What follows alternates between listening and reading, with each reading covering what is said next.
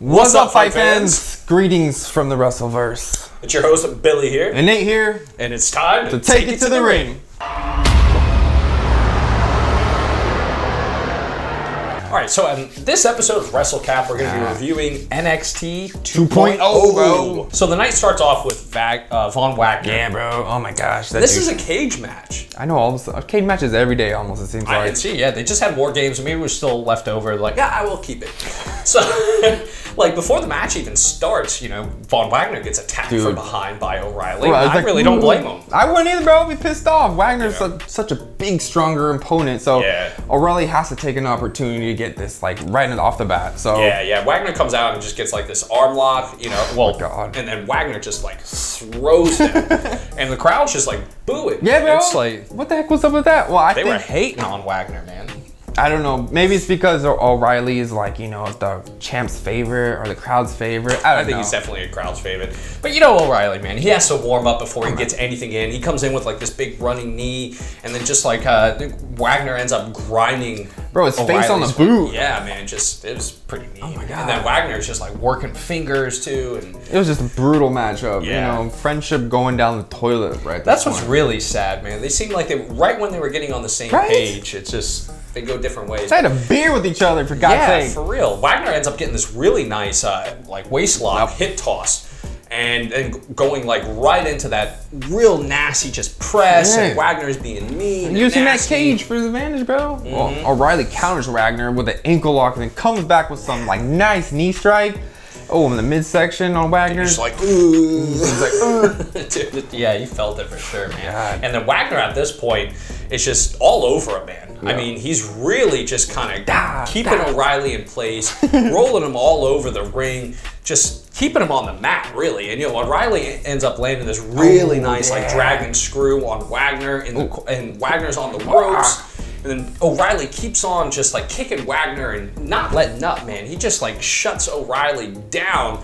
Wagner comes back and shuts O'Reilly down with this just massive clothesline, man. It was insane. It's just like over.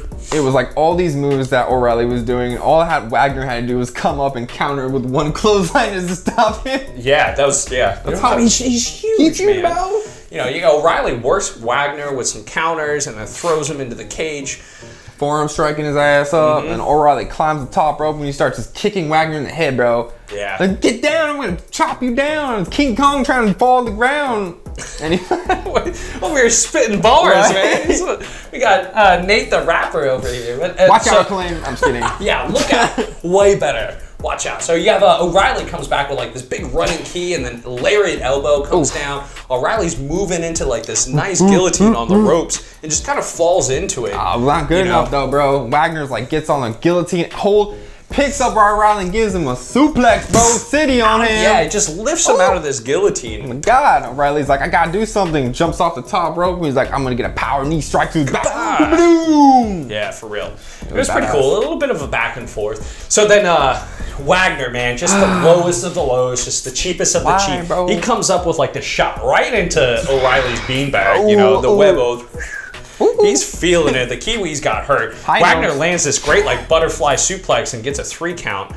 And the NXT universe is just booing him. Yeah, and Wagner, he hangs O'Reilly over the cage. Yes, dude. Over the ropes, hanging him out to dry. And just, like, I really don't get why. It's not enough for Wagner. He comes in and just has to finish off Wagner.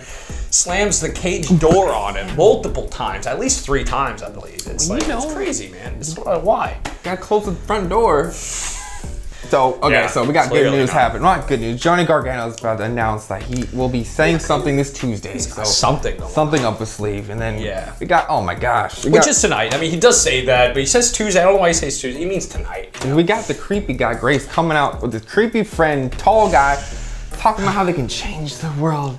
And everybody should watch out for them because these guys might be coming for the tag team title. Nah, I think that's what they're setting up for. They're going to be a tag team. They're definitely going to be a tag team. So they got rid of all the weight classes and stuff. We'll see what happens, man. You got, you know. So next up, we see Bron Breakker. He's coming out, and he has, like, a Band-Aid on his eye after War Games. Like, he got split open. But he still comes out, you know, he's the crowd's feeling him. He's feeling good, you know, and he gives honor to Team Gold, you know. Yeah, it's like, even though they lost, it was like he's still humble. He's an S-talker, but he still gives homage, you know. He still gives respect. Anyways, you know, but Bron's like, all right, man. He comes out, Bron Breakker, and he's like, I'm gonna challenge Tommaso Ciampa. He gets to the point. The Diamond Mine comes out like a bunch of douchebags, and freaking Malcolm comes out. He's like, Bron Breakker, you can't be coming out here and causing all this. And then Breaker's like, I'm gonna throw your ass in the third row. Like, oh man, the Creed brothers are gonna take me and just protect me, man, protect me. That's a fantastic impression, man. I'm sorry, you almost sound just like Malcolm. So, I mean, Malcolm ends up getting to the point before Breakker loses it, right? And the challenge is Bron Breakker to fight Roderick Strong.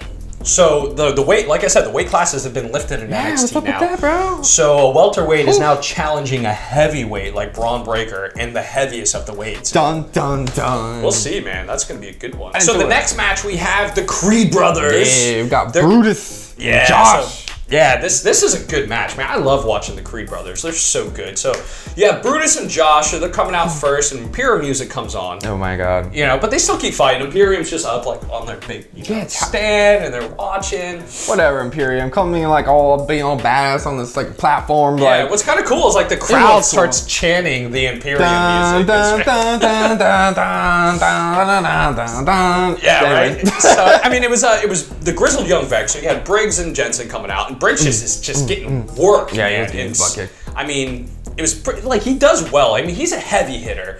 He comes in with like this big elbow. He eats it, and then Jensen gets tagged in. Oh my gosh! Brutus and them start trading shots at each other, and Julius is like, you know what? I'm gonna eat it with a massive splash, bro. Boom! He does. He eats it, man. He really does. And then he comes right back, gets his butt whooped up on. Yeah, then Brutus is like a snap suplex, boom on Briggs. Briggs is like all over the ring. He gets Julius nails Briggs with like a German suplex right to the floor outside the ring. Now they're back in the ring.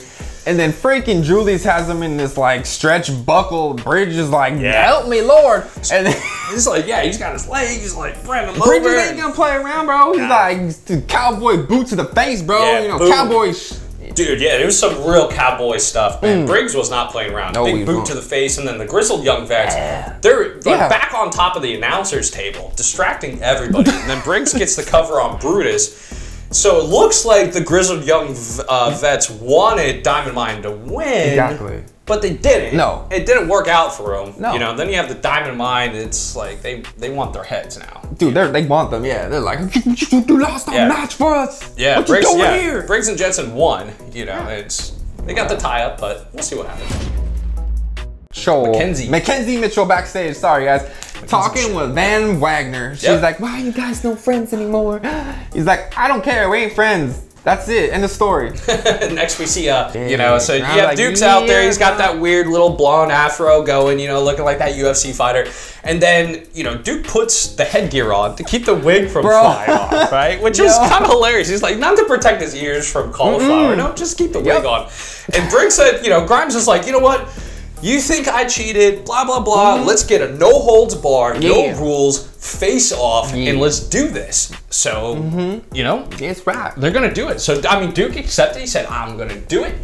So, wig or no wig? I mean, like, he tries to pull the wig off. He runs out there. He's like, I'm going to take a run for it, bro. He tries to, and he can't get the wig off, you know, the straps on. It was pretty funny. Backstage, we see Jacket Crew talking with Bridge and Jensen, right? They're like talking about it, you know. Jacket Club smacks Jensen in the butt, and then Grizzled Young Vets come out. He didn't even seem to mind. No, it's like, you look a little upset. But then like Grizzled Young Vets come out and talk about silly Con they're trying to run. And then that was it, pretty much. And they start fighting, and the refs come out. They try to break it up. It was just some silly backstage stuff. Some chickens. Like I said, I think there's a con that's going on between the Jacket Crew and Grizzled Young Vets, and I'm sure we'll find out a little bit later. But anyway. So the next fight card, we have Carmelo Hayes and Dexter Loomis. They have a settle to score, or score to settle. Yeah. Oh yeah, you know why, bro? Hayes is like feeling the pain from the war games, but he's hurt and he has his ribs all wrapped up still.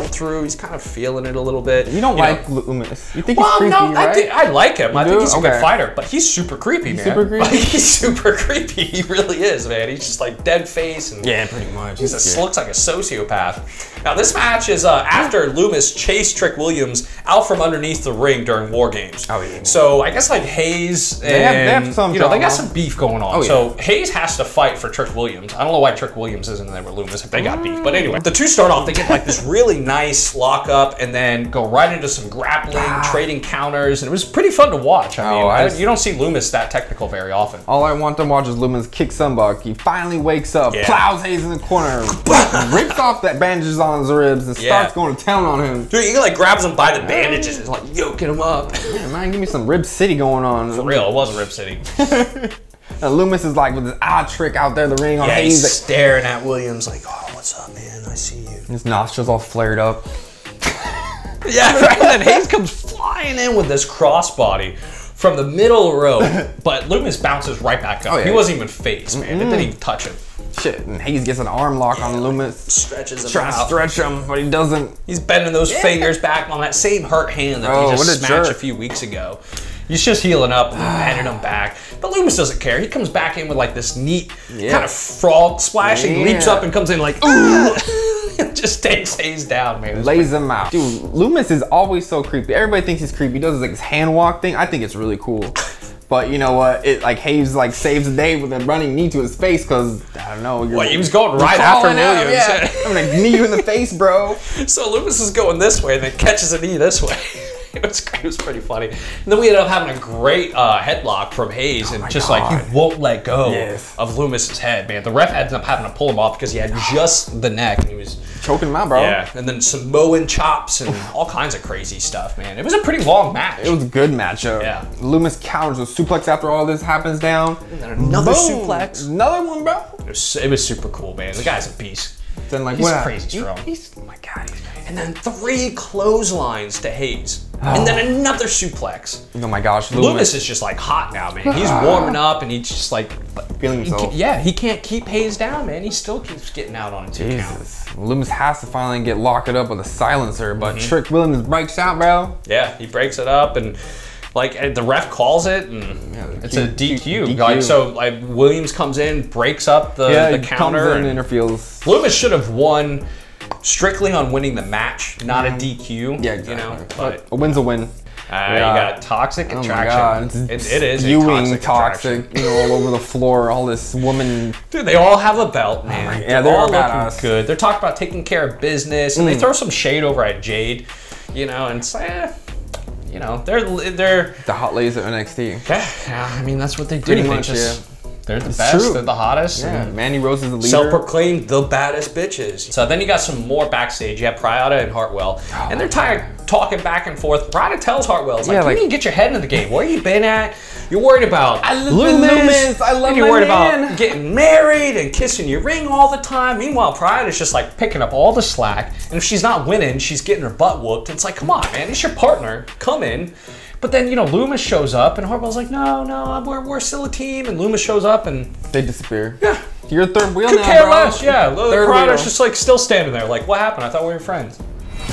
Faraz and Leon, my bad, with the first this crappy elevator. It was like the lamest music. It was just, she does like this little. I can't even do my hips. Sorry, people who are watching at home. Yeah, she's got some moves. Then you got Rose with Toxic Attraction coming out. So it's Gigi and Jade, and they're going to be fighting tonight. Yeah, they're pretty good. So you have Jade and Faraz. They face off first. You know, they get some slaps going, you know, some chops. And it starts off kind of slow, you know. Anyways. Now, Leon, she is like getting great roll-ups right now. She wants to show everybody the NXX universe or whatever and show them right in like this wrist lock, and Jade counters and does like this side headlock on her. It's pretty cool. Girl, do not be trying to get on NXT like this. I'm gonna get you. And then Gigi kicks Leon from behind. That's and what you get. Like, it gets a great clothesline because of it. You know, it's just like lays her out.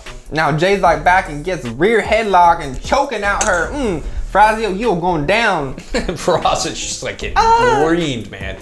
But for us, she comes back with like this great fireman takedown, like spins around and Jade goes down hard, man. It was a great takedown. So Jade's like, no, girl. And then Gigi comes in with a crossbody. I was like, yo, man, with the DDT after that, with the thrust kick after, boom. Wow. And then, yeah, right to Faraz. And then they get a 3 count, man. I would be done too with that. DDT and a thrust kick to the face, yeah. That'll count anyone out. And you can't really beat Toxic Attraction. I mean, these girls are just so bad. Too sexy. So that, I mean, of course, you know, Rose, she comes out. She's relishing in her team's victory. Says, the baddest bitches in town. You know, but Cora Jade, she comes out. And she starts talking some smack. And Rose says, sorry, honey. No way you're coming in here. You can keep your skinny ass out there. If you want to get whooped, you can bring it in here. And then Rachel Gonzalez comes in. Comes like, I'm going to chase the Toxic away, girl. She comes in with like this big chair. She starts chasing the girls out of the ring. The anti-toxic chair. That's a great name. Anti-toxic. The Toxic. Just like spray painted on the chair. Then backstage we see Chase and Tony D'Angelo. They're kind of doing a little bit of a back and forth. They're talking some smack. I got a feeling we're going to see them coming up probably in the next episode or the episode after. It's like, hey, I got some stuff to do, but next week, you know, you and me, we'll see what happens. Forget about it. I give that fish to Loomis and says he's going to sleep with the fishes. Sleeping with the fishes. And Chase, you know, with his corny, you know, he's so corny. He's like, who talks like that? I see this as a teachable moment. It's like, get out of here. Shut up, nerd. All right, we got Xavier Quinn versus Santos Escobar. Matchup going on. Yeah. Quinn looks really mean at the moment. He's like fired up. He's on NXT, bro. You know. Yeah, he's ready to fight, man. And, they get a hard locked up. Oh man, Escobar is not a guy I would like to lock up with. You know. Yeah, Escobar gets the first takedown. Hell yeah, man. But Quinn bounces straight up right to his feet. True it is. And then gets a takedown of his own. Back and forth takedowns, and Lopez is watching. Her man, Joe Smeal, my man, is out there whooping butt, looking so good. Sad face. But it's so funny, like she keeps turning and like looking at Quinn. She looks a little turned on, you know, but it's like Escobar's her man. It's like, I don't know what's going on. What's happening. I think Lopez is in love with Quinn, really. I don't know. Or just in love with violence. But I mean, Quinn ends up getting distracted by the family outside of the ring. Yeah, and then Escobar takes full advantage of this, and it gets like this big running knee right to the chin of Quinn, and he goes down and out of the ring, man. It was a hard hit. Well, then Escobar's like, I'm going to come back with an arm lock. What's up with all these submission moves, bro? I mean, that's what he did.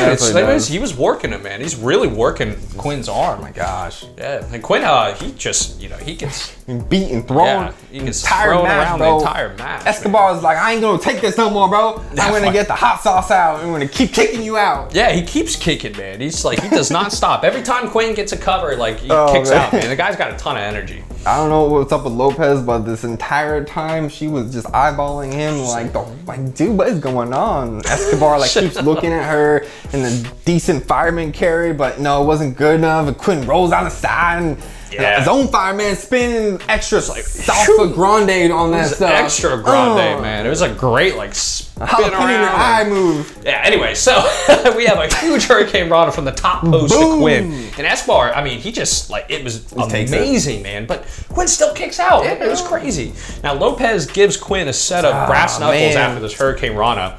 And you know he goes to go like take Escobar down, but then he's just like, I'm kind of confused. You know, Escobar's her man, and it's like, dude, you need to quit trifling, man. That's not cool. She likes men fighting over her.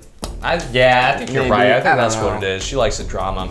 But I mean, Quinn tosses them at one of the family and then follows up with this big elbow. Like takes the brass knuckles, tosses them over, big elbow. Yeah, and good for him, man. You know, it's like he doesn't need it to win. Don't need no Escobar drama. comes back with like this big pile driver and he locks it in from behind and gets a 3 count. He should have used the brass knuckles, my man. He was trying to win it honorably. You know, Escobar gets the win, but I feel like, you know, he needs to have a talk with his lady. Yeah, she wanted him to lose. Yeah, I mean, I'd be pissed if my wife gave the dude I was fighting a set of brass knuckles to knock me out with, man. That's some messed up stuff, girl. And Quinn, look out. That's a crazy girl. She's crazy. Look out, man. She's trying to help you. She ain't. She ain't.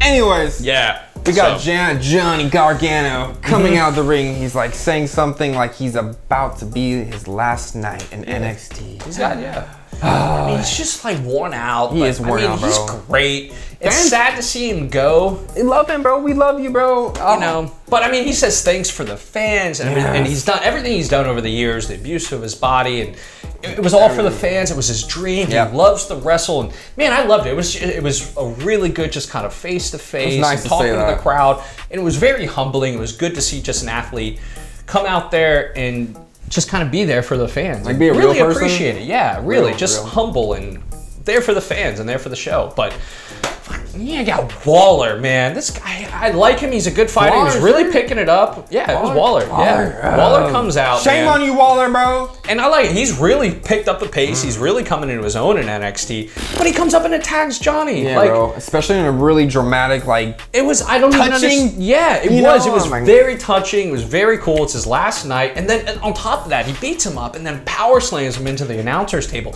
and just disintegrates. Man, it flattens out, and then he starts talking all this smack to the camera. And yeah, I'm better than everybody. Man, forget y'all.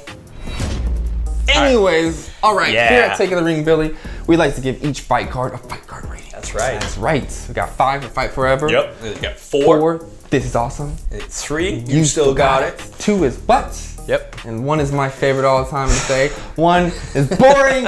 Don't even watch the show. Watch our recap because we are way more entertaining than anybody else out there. Yeah. Now, what would you give this episode? Or 3 for This is Awesome. I was gonna say 2 is a 1, man. No, I would give it a 3 also. Yeah. I mean, this was an awesome episode. Not the best NXT, but it was still cool. Yeah. It was neat seeing Johnny go out. Toxic Attraction was a cool match. Yeah, they're really. And you know, Bron Breakker right off the bat. I mean, that was cool to kind of see him come out. Let's see what's going on with him. Hopefully, we get to see Tony and Chase. I'd love to see Tony whoop Chase. Let's go. Let's get it. Meatballs, you know. Anyways, thank you guys so much for watching. You're amazing. Yes, we love you guys. You're amazing. If you like what you see here, please take a moment to like, share, subscribe, and comment, please. Yeah, and for more WrestleCap videos like this, just click that link right there. Yes, the link below. Or more WrestleCap videos just down there too as well. Yeah. Also, make sure you check out our merch. Yes, we have merch on our links below. We got them on all our social media platforms. We got, you know, Facebook, Twitter, Instagram, and we have our website as well too. Yeah, and once we hit 5,000 subscribers, we're gonna be giving out pay-per-view. Yeah, WWE or AEW fights you guys want to see. Yeah. Once we hit 5,000, we'll take care of you. Until next time, Billy here. And Nate here. Don't stop believing.